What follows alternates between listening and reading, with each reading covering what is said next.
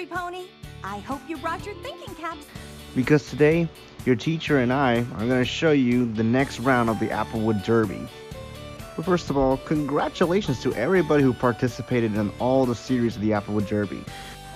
And for this series, you guys completed the United States Showdown, the British Showdown, and now you guys are now moving on to the Italian Showdown.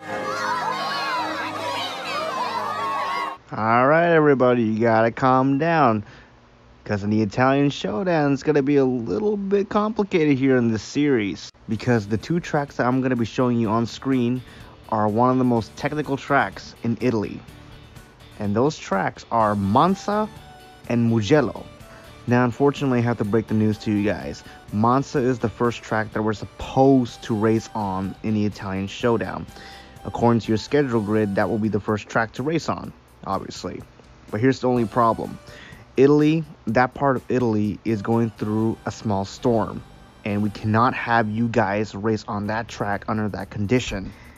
In the more professional racing series, when it rains, we just don't care. We just keep driving and hope for the best. But since you guys are quite young, we cannot have you guys race on wet conditions, especially when there's a small storm going through Monza.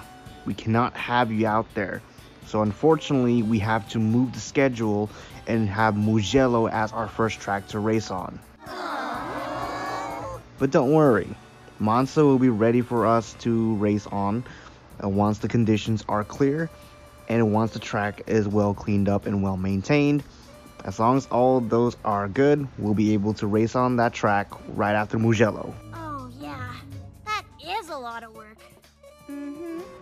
Now I did tell you before that the Italian Showdown is going to have some really complicated tracks. Well, it's not that complicated, but you get what I mean. Mugello is going to be something that you really need to focus on.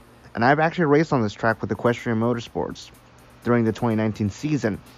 And you gotta understand, this track is a force to be reckoned with. But don't worry, Miss Cheerilee and I will do our very best to give you guys a decent lap around this track.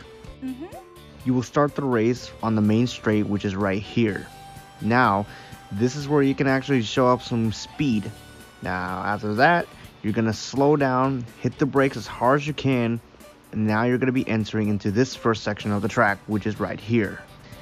As I said, you really need to slow down on this first section of the track, because everybody gets really busy going fast, which is fine. There's nothing wrong about going fast, but when it's time to slow down, you really need to slow down, because otherwise you'll be ending up out of the track. So once again, after a blistering top speed run on that main straight, you gotta hit the brakes as hard as you can in order for you to not get off the track. As you can see from this layout, Mugello does have a lot of S-turns after long straights.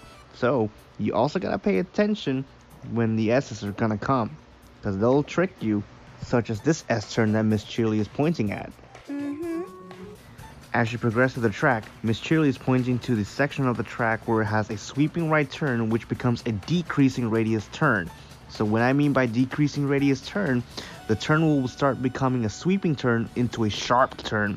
So you gotta ease off the throttle once you're going through that turn.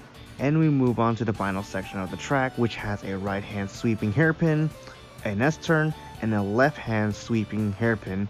And we return to the main straight, back to the starting line, and we complete a lap. Oh yeah, that is a lot of work. Yes indeed, Scootaloo. It takes a lot of work to master this track. It's in fact one of Italy's most technical tracks aside from Monza. The good news is, Mugello will be open 5 days before the actual race begins for open track day for you guys to practice on. So you guys can get an idea on how the track works under what car you guys are driving. Aside from that, I can wrap this up. So once again, the track will be open 5 days before the actual race for you guys to practice on. So good luck, have fun, be careful, and we'll see you over there in Italy for open track day. Okay, Miss Cheerilee, you can take it from here. Just remember, every pony, your cart has to be able to finish the race if you want to win one of the awards. Fastest, for winning the race, naturally. Most traditional, for the best working replica of an original Applewood cart.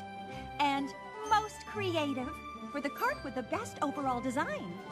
Oh, wee! Those ribbons are the bee's knees.